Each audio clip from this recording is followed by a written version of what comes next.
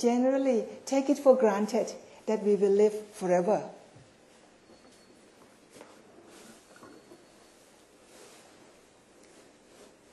Indeed, we have to be thankful that we get up and we have this whole body still perfect. There are people who go to bed at night and does not get up. They don't get up anymore. So His Holiness Dalai Lama one time he asked a question, which one comes first, next life or tomorrow? Have you ever thought of it? So when we think in that direction, we become more aware of the present.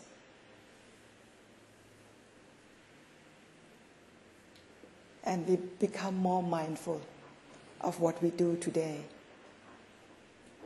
When we practice, it's one day at a time.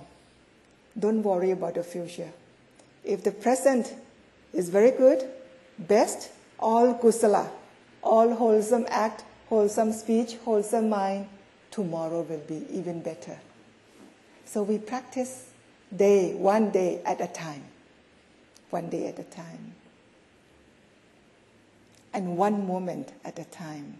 So just now we did experience a very short one moment together. And that one moment, there was no me, no I, and no you. Just the experience of one moment. Okay? The topic that Venerable Sujato told me to speak is a different voice. I can jiggle around a lot with that large space. I choose to share with you a story of Yasodhara. Have you heard of her? Yasodhara. Who is this Yasodhara? Yasodhara was the Buddha's wife. But today I will choose to tell you her story, not history. History is written by men, about men, and for men. So we start to write a story about women from women's perspective. That's different voice. That's different voice. You know, you would be surprised when you read all the Buddhist texts, 45 volumes. Maybe you get one sentence about Yasodhara being Prince Siddhartha's wife. And she was the mother of Rahula. But who she was, we hardly know about her.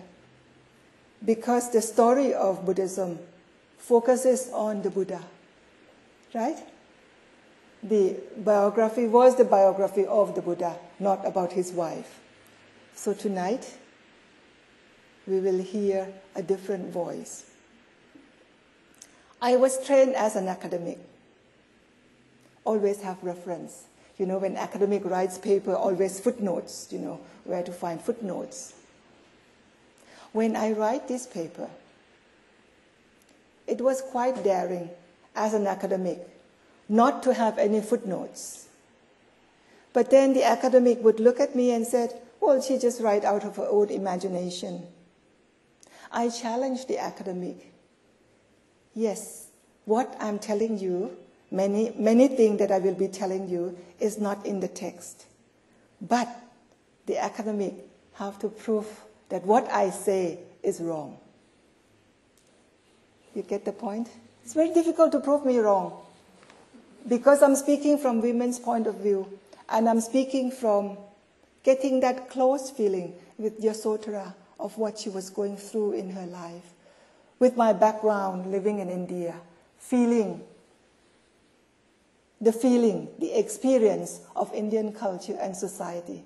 So I will be telling you the story of Yasodhara from a different perspective, from a different voice that you have heard before. The Buddha's lineage came from way back from Ogagaraja. Ogagaraja had 9 children, 4 boys and 5 girls. And then when he got married to his second wife, I don't know what happened to the first wife, maybe the first wife died. when he got married to the second queen, a son was born. And this son was maybe about 1 year old, a very cute boy, you know. So he did something that the king was very happy, very pleased. So he said, whatever you ask, I will give you. So the second queen took this opportunity to ask the king for the throne. So the king haven't said that I will give whatever you ask, had to give the throne to the youngest son of the second wife. So the first wife, children, four sons and 5 daughters, apparently all of them were grown up. So he requested them to leave the kingdom and start a new one. So 4 brothers and 5 sisters moved out and started a new kingdom. And later on came to be known as Kapilavastu. Whereas the other one started, this is what happened. I said just now that five sisters and 4 brothers. This is what happened. The 4 brothers got married to the 4 sisters. So there is one eldest sister who was not married, so she was highly respected by all her siblings. But she had some kind of skin disease, so she had to leave the country, and eventually she got married to another king and started Devadaha. Long lineage, you know, it did not happen in one generation, but many generations. And that's how they created Devadaha. So you have on one side Kapilavastu, another side Devadaha. Both of them are from Sakayan family. And they always marry within. Okay? Now the time of Prince Siddhartha, when he became of age, he was 16 years old. So the father was looking for the right woman for him. They could not find any young woman who would be appropriate to give to the prince in Kapilavastu. So they looked for someone from Devadaha. In Devadaha, there was this Princess Yasodhara. So Princess Yasodhara married the young prince Siddhartha. Both of them same age, 16. Mind you, they were born on the same day, exactly same age. Seems to have a happy life. We don't know much about them between the age of 16 until the age of 29. I questioned that too long, 13 years. Something happened, something did not happen, we don't know. We just believe that they did have happy life together. It was at the age of 29 when the Prince Siddhartha started. He had always been highly philosophical type of a person, thinking about life and death, thinking about the meaning of life. And as it was told to us that he actually took these 4 trips to the city, and he came across a person who was ill, a person, aged person, old person, and a death, a corpse on the way. And he kept asking his charioteer whether this is going to happen to me also. You see a sick person, everyone must be like this. Do I get sick like this also? And the answer is always affirmative. Yes, all of us will be sick, all of us will be old, all of us will have to die eventually. The 4th one, he saw this one ascetic, very peaceful and very calm, sitting underneath the tree. So he got an idea that maybe this kind of lifestyle, how come this man, he's sitting there so peacefully, so calm and so peaceful? Maybe this is the way to come out of this suffering. So this idea of suffering was bothering him a lot. How am I to overcome the suffering of getting sick, getting old, and death? That was the quest. And this quest is existentialist in nature. It is true for him, and it is true for us. It is actually true for all human beings. This quest became real to us also. Eventually, at the age of 29, a son was born. And when he was pondering about how am I to overcome this suffering, the message came that a son is born. So he exclaimed, Rahula. Rahula means bondage. Traditionally, people would explain that a son is a bondage to the parents. But I would go one step to say that actually he felt that a son is now equally trapped, just like him. He is being trapped in this quest of how am I to get out of this suffering of getting old, getting sick, and death. My son now is born, and he is equally trapped. Thinking in that direction, this is a time I have to leave. This is a time I have to go in search of truth. How am I to overcome this suffering? So in all the paintings, in all the art, mural painting in different temples, we see him peeping from the window, peeping from the door, looking at his wife, sleeping with the baby, newborn baby. Imagine if he came close to them, woke up the wife, carried the baby, maybe he will never ever let go. You know, if once you could feel the baby in your arms, the love, the attachment will be so intense that he could not give up. The real story we don't know, but that's how the artist portray, that he just looked from the window, and that's it. I have to leave tonight. So he left. The rest of the story you know. We have read the story of the Buddha. 6 years afterwards he became the Buddha. But tonight we are going to hear the story of Yasodhara. So Yasodhara, being removed from Devadaha, had that great attachment to her husband, hoping that her husband would come and rejoice with this newborn baby. It's a gift. You know, a boy is born. This is a gift. This is the best thing that a woman can give to her husband's family, by giving birth to a boy. And that's what she did. He didn't come. That night, she waited for him. He didn't come. She slept.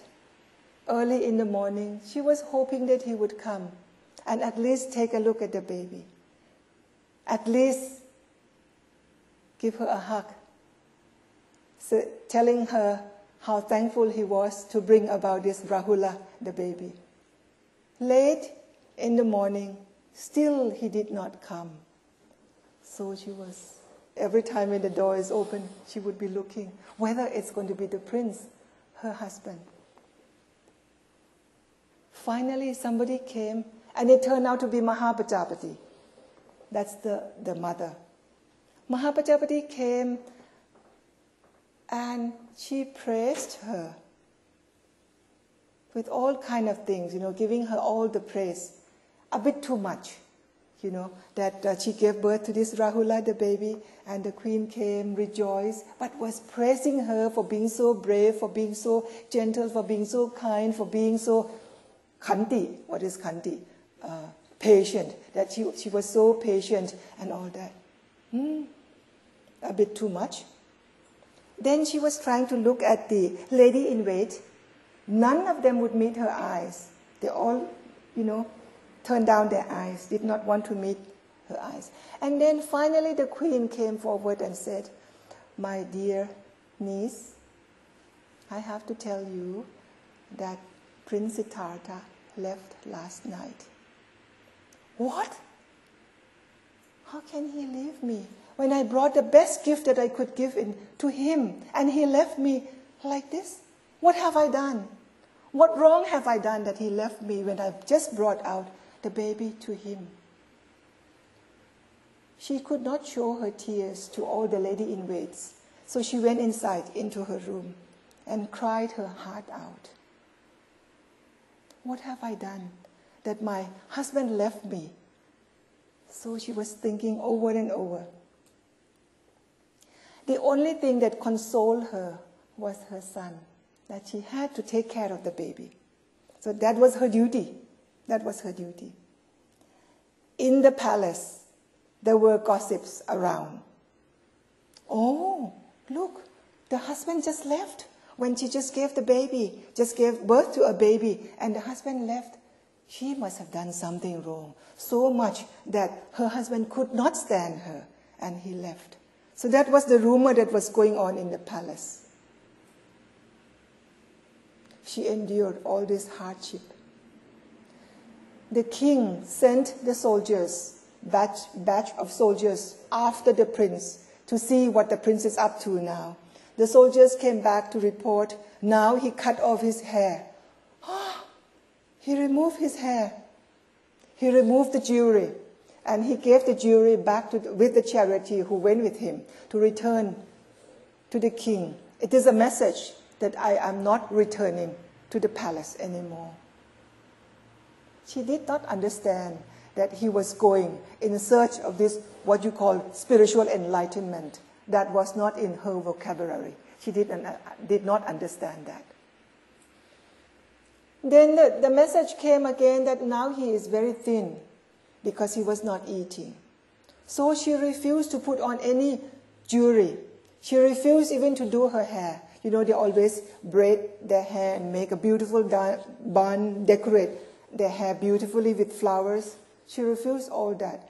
Because what use is there for a wife to decorate herself when there is no husband to enjoy her beauty? You know, Indian women, they always have this tikka. Tikka is a sign of a blessing that you are married, you have a husband. And this red sign on the parting of the hair, that is a sign of a married woman. She did not put no tikka and no red color on the hair parting. Because no more Shri, S-R-I, Shri. The auspiciousness in her life is gone. So she is not in a position to dress herself up anymore. So she was dressed always in white, just like a widow, you know, someone whose husband died. No more jewelry, no more decoration. And when the news came that he is now fasting, she also fasted. She also started to eat only raw grains and maybe one meal a day just to keep herself going. So that was the kind of practice. The rumors, the gossips in the palace went on, and she had to endure for the son. Rahula was now then 6 years old. The news came that now Prince Siddhartha is enlightened. Oh, so he got what he wanted. He got what he went out for. So she was hoping that he will come back. Now he got what he wanted, so he's coming back. So she was waiting, preparing herself to welcome her husband. He did not come. He went yet another year, visiting different places, you know, proclaiming his teaching. King Suttotana sent out many groups of soldiers to invite the Buddha back to the palace. First one disappeared. Second one disappeared. What happened to these soldiers was when they went to the Buddha, they listened to the sermon, they all gave up and became monks. Second one, third one, until the 8th one, until the 9th one. Now, the 9th one is Udayi. Udayi is, he was born at the same time with the Buddha also, and very close soldier. So the king told him, whatever you do, you must remember to bring back the Buddha, to bring back your prince back to Kapilavastu.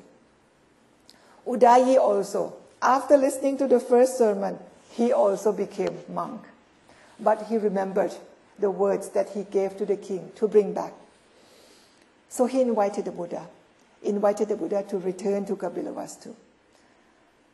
The first thing, the news came when the Buddha was approaching Kapilavastu. The princess was so overjoyed to know that now her husband is coming back. So she was looking from the window, you know, looking for him as he walked in town. He was coming for alms round. Bintabat is not understood in that time. So they were just saying that he came out begging with all this retinue of monks. Begging, can you imagine? Sakaya don't, number one, they don't beg. Number two, they don't eat with other people, other caste. They are so pure in preserving their own lineage. They don't eat food that is cooked by others. Not to talk about going out begging, eating food that is offered by all castes. Not possible. Not possible to think of this prince doing this.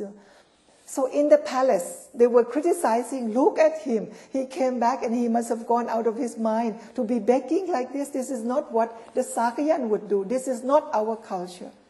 So when the Buddha came to the palace gate, nobody wanted to pay him respect. Nobody. It was until the king, who was the most senior of the Sakayan, paid respect to the Buddha. Only then it forces all the princes and all the princes to bow to the Buddha. And the king father actually asked the Buddha not to do this. You don't go out begging. Then the Buddha confirmed to him that this is the practice of the Buddhas in the past. This is our tradition. This is the Buddhist tradition. This is the Buddha's tradition.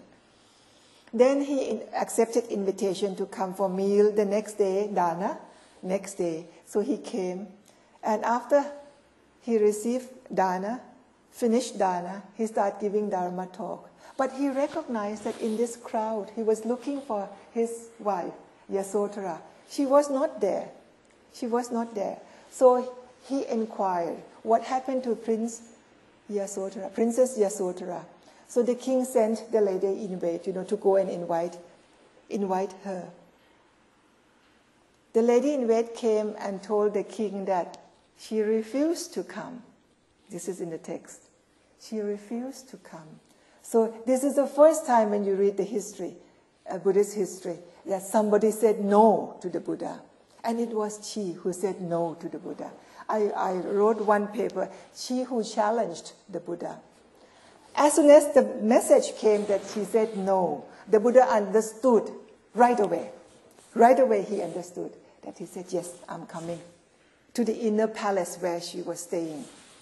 And then he turned around to Moggallana and Sariputra. This is in the text. Turn around to him. Whatever form of greetings that she is giving to me, you don't interfere. It's my business. I will handle it. You don't interfere.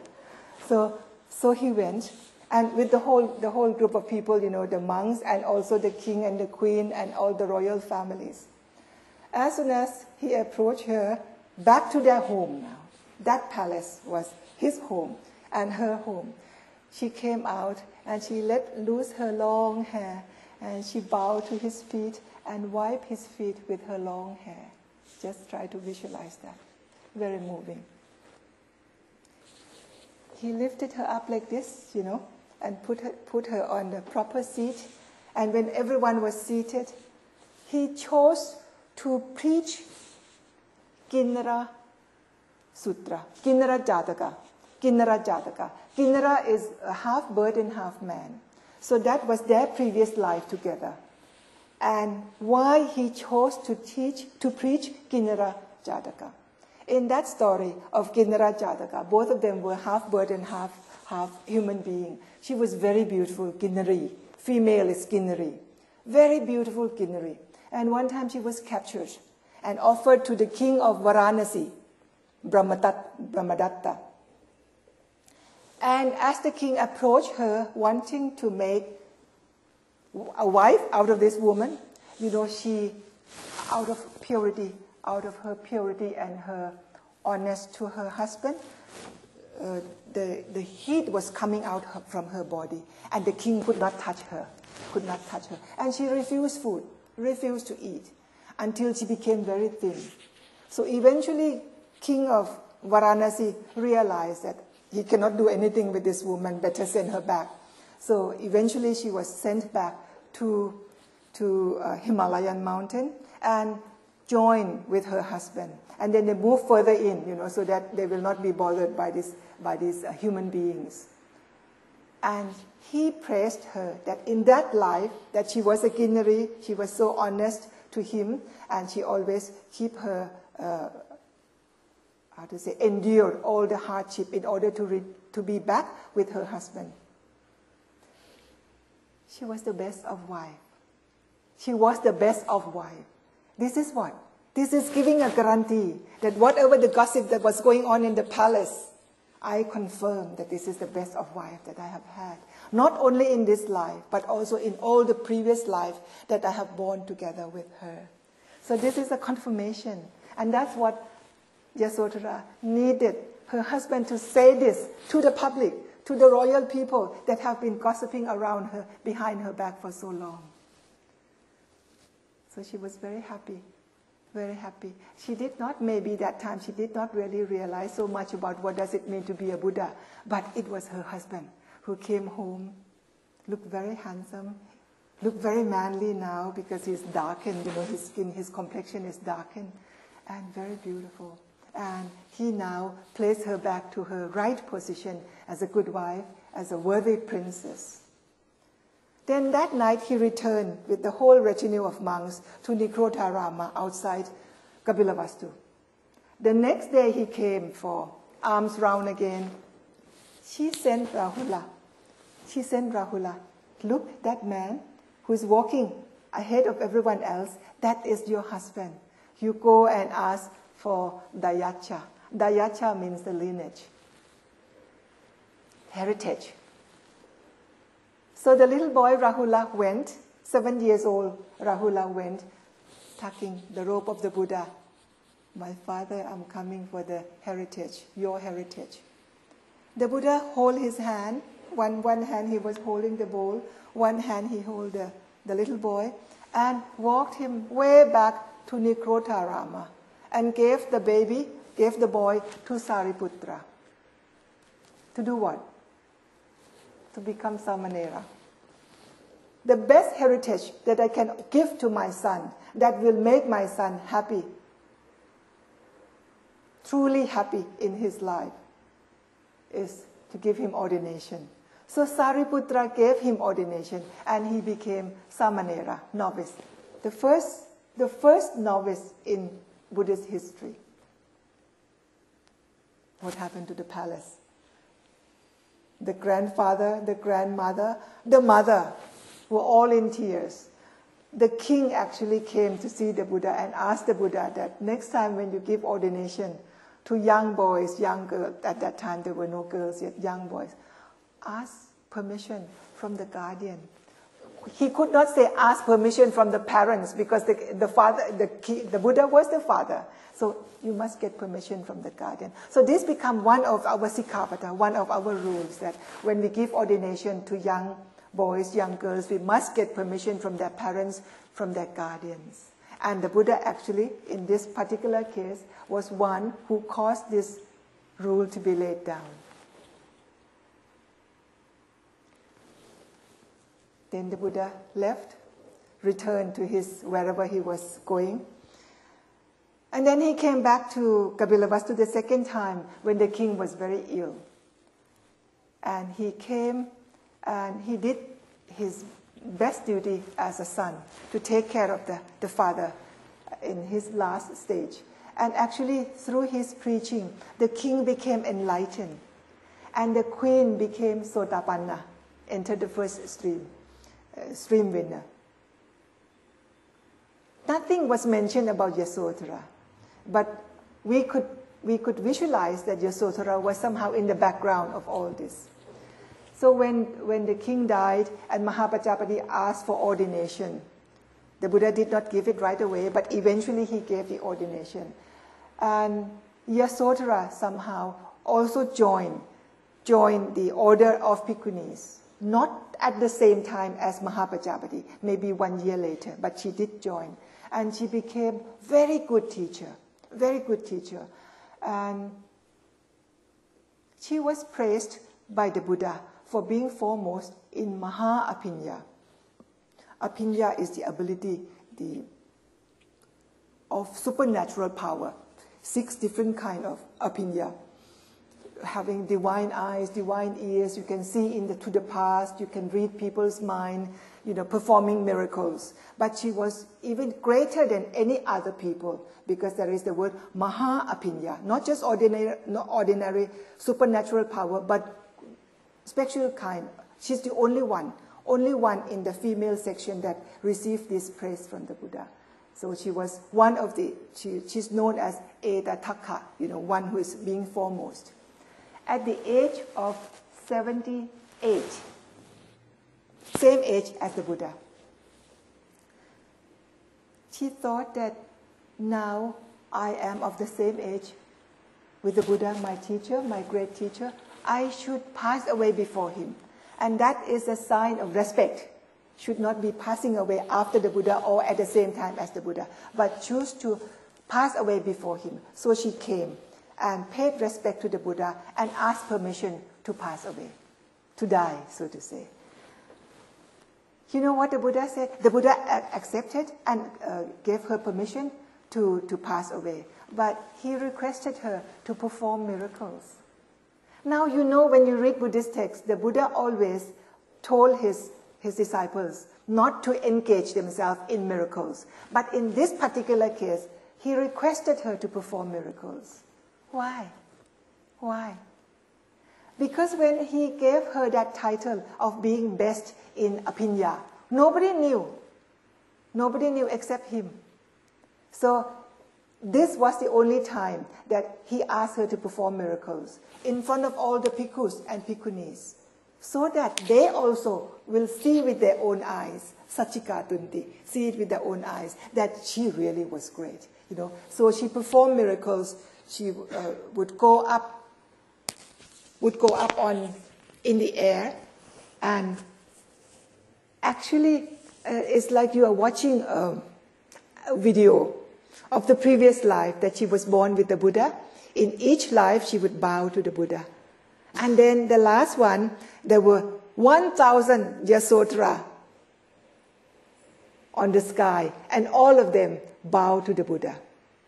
Bow to the Buddha. And then when she finished that, she came down in person and bowed to the Buddha, said the last goodbye to him, and then she retreated. Back to her kuti, small kuti, just like, oh, the one you have in Santi Monastery is too big.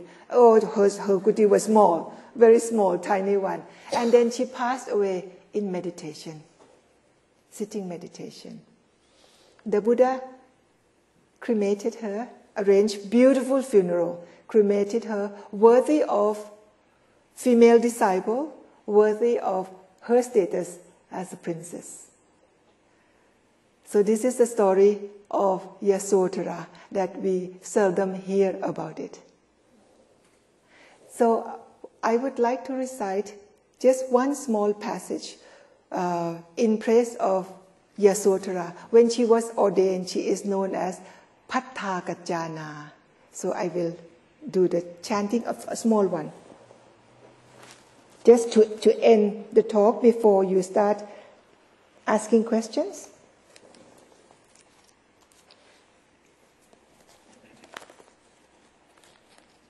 There are altogether 13 of them, and we did in Santi Forest Monastery, we did praise of the 13 Arahateris. I will just do the piece of Yasodhara. Teri tu pattakajjana mahapinyana muttama shinena sukha tukkhang sa sathaso tinkarotuno. So in praise of her being foremost